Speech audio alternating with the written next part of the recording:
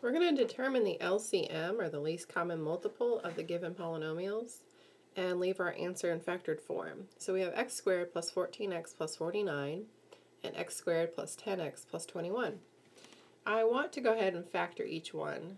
So x squared plus 14x plus 49, this is a perfect square trinomial. This just factors to x plus 7 squared.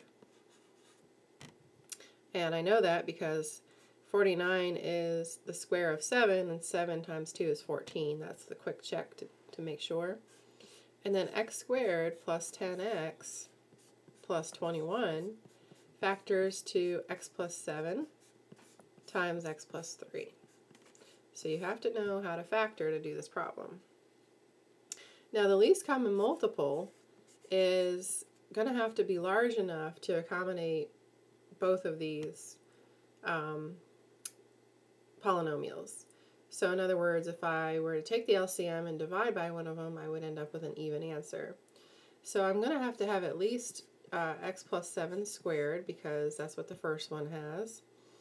Now in the second one, I already have an x plus 7 squared, so that covers that x plus 7. So all I need is the x plus 3. And this is going to be our LCM in factored form.